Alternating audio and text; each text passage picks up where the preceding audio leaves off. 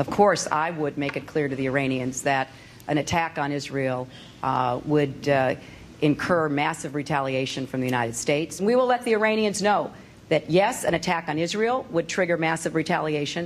We are not going to permit them, if we can prevent it, from becoming a nuclear power. But were they to become so, their use of nuclear weapons against Israel would provoke a nuclear response from the United States, which personally I believe would prevent it from happening. Well, the question was, if Iran were to launch a nuclear attack on Israel, what would our response be? And I want the Iranians to know that if I'm the president, we will attack Iran.